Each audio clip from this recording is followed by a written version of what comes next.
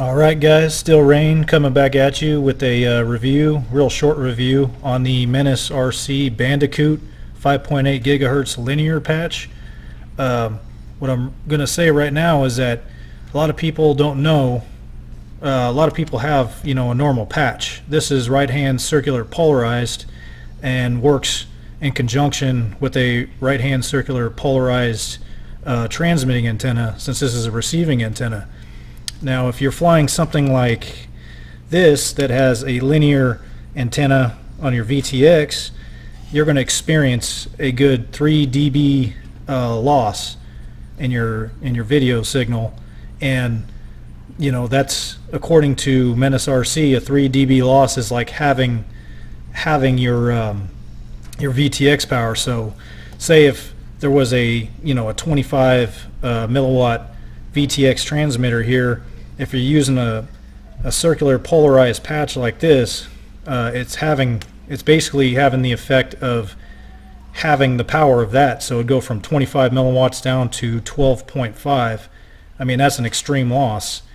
Even more so if you're at say 200 milliwatts, you're having the power there, and it'll go down to 100. That's a huge loss. I mean, especially in high background noise environments. What the Bandicoot linear 5.8 gigahertz patch does is it doesn't mix match the signals, where this is a linear antenna, this is circular polarized.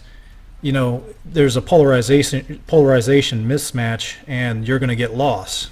And they've come out now with the Bandicoot antenna for patches or any of your quads that use a linear antenna such as this. It's going to match perfectly with this patch antenna, and I've had great success. I've ran just this by itself, the Invader, against the Bandicoot, and the Invader drops out very quick, very quick, as opposed to the Bandicoot. The Bandicoot just pretty much smashes it because it's actually a matched polarization between the two antennas. So I'd highly suggest anybody running a linear antenna to save weight or have more durability to pick up one of these Bandicoots. I picked this up from Pyroflip RC. Highly suggest them.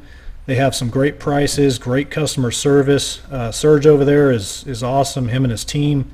I'm over here in Knoxville, Tennessee, and ordered on a Wednesday, and it got here by Friday.